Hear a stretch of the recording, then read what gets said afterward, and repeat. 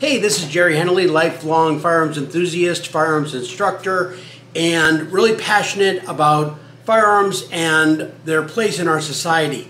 This series of videos is probably not for the people out there who are already well versed in firearms. Instead, this is for the people out there who might be at the very beginning of their journey, might not know much about firearms, or may, even if they don't have an interest, realize they want to educate themselves for the safety of themselves and those around them. So this is going to be a series of very basic firearm safety and use videos, and I hope you find it interesting.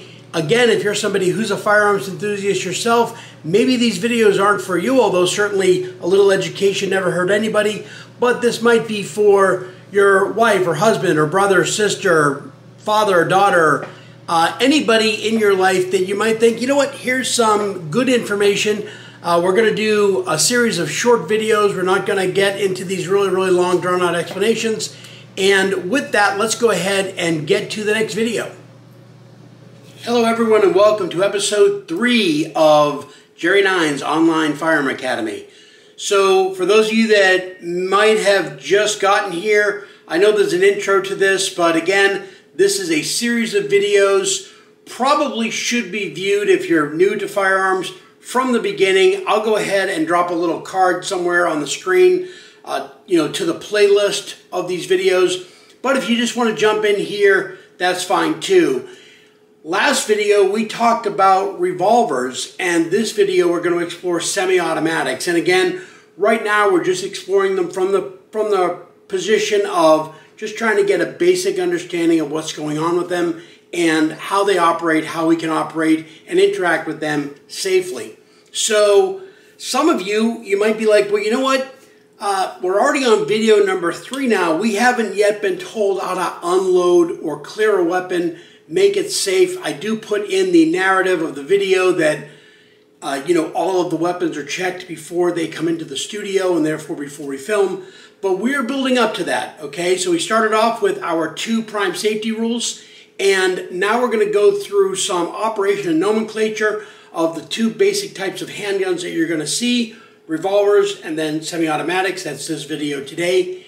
And then after that, we'll be in a place where we can all work through the vagaries of clearing or unloading and making safe a handgun. So let's go ahead and start off. Now, if you remember from yesterday, we had revolvers, okay? And revolvers, again, are a handgun that has multiple individual chambers that we can store our cartridges in, and then, when appropriate, put them in line, ready for firing. If you have any more questions about revolvers, well, guess what? Go to the other video. The big difference with revolvers versus semi-automatics from a safety perspective is that revolvers are really easy to make safe or unload. You just go ahead and open up that cylinder, and now the cartridges are out of line of the firing mechanism, and we have nothing to worry about. That also means that all of my cartridges, all of my rounds of ammunition are all in one place we can easily unload. That's not so easy when it comes to most semi-automatics. In fact, this is a semi-automatic pistol. With a semi-automatic pistol, things are a little bit different. Generally speaking, they use a magazine. This is where we store individual rounds of ammunition. In this case, this magazine holds 12 rounds of ammunition. This is a Smith & Wesson pistol of an earlier generation, but again, a 12-round capacity. So what happens is we take the magazine, we put it into the magazine well. In this case, like the majority of handguns we would be talking about for these purposes, it is stored in the grip of the weapon.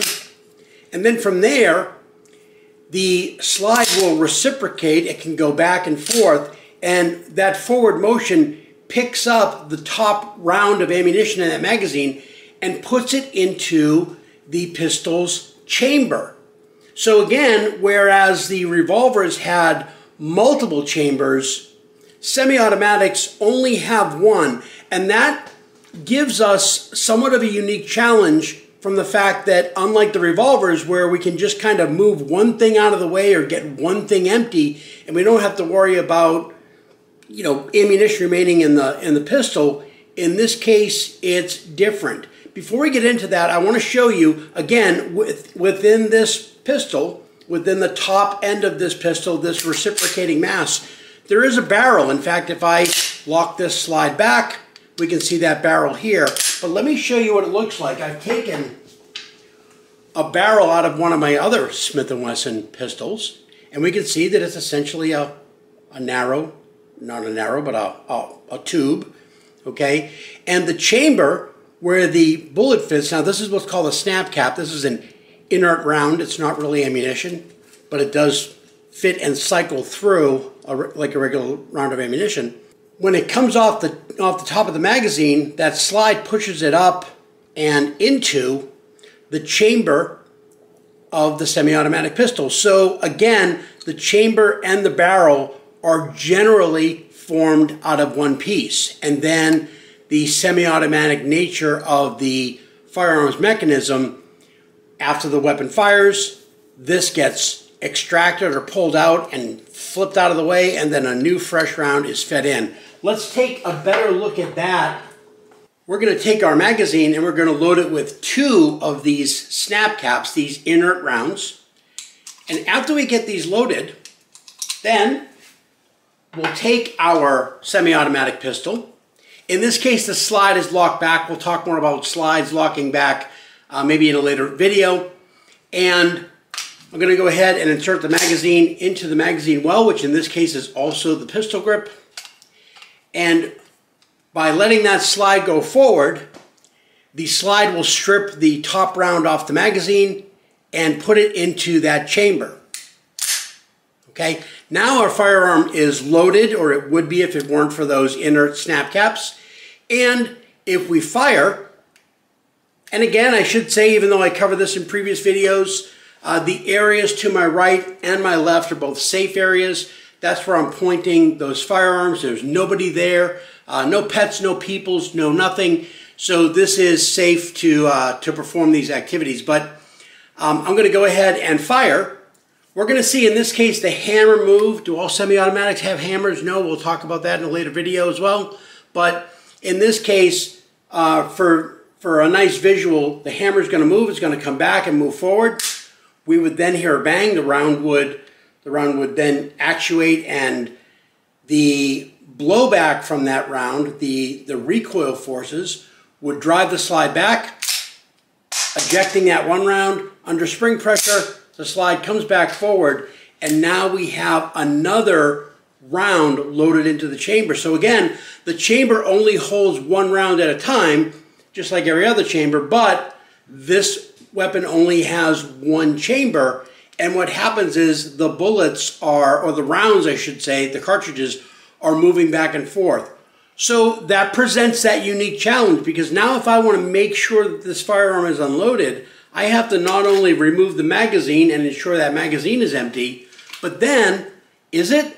It isn't, because if we remember, that slide reciprocated, loading that new round into the chamber, and now if we go ahead and do the second step in clearing and making sure that a semi-automatic is safe and opening up the action or retracting the slide, we see now that we got that other round too. Therefore, just removing the magazine isn't enough in a semi-automatic.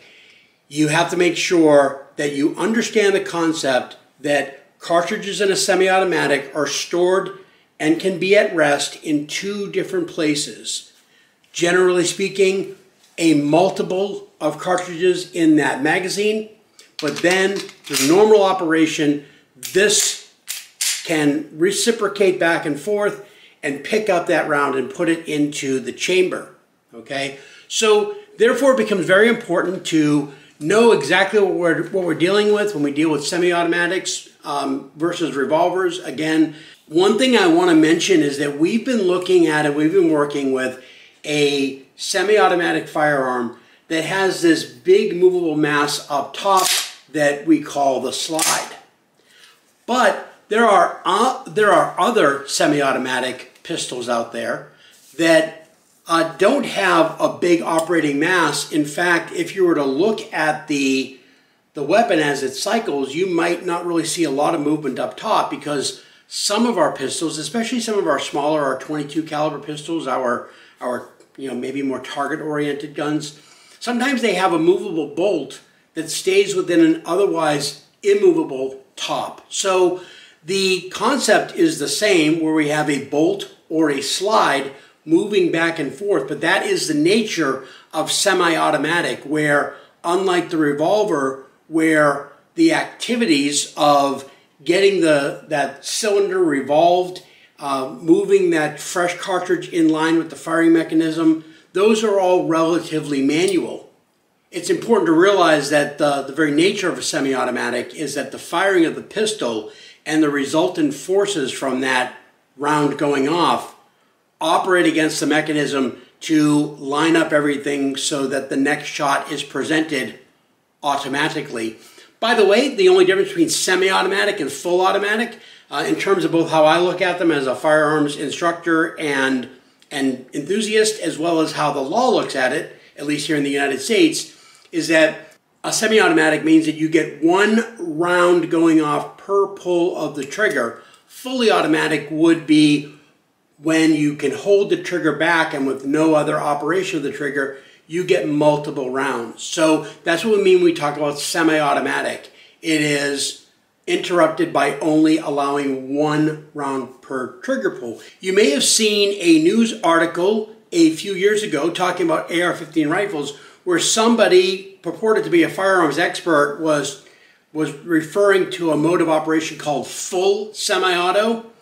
For anybody who isn't trying to make a political point, that is a nonsensical statement. Okay, semi-automatic, one pull gives you one round going off.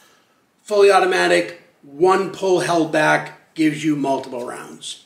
Hey, this is Jerry Nines. I want to thank you for your kind time and attention. Thanks for watching this video of my online Firearms Academy, a series of videos designed to educate.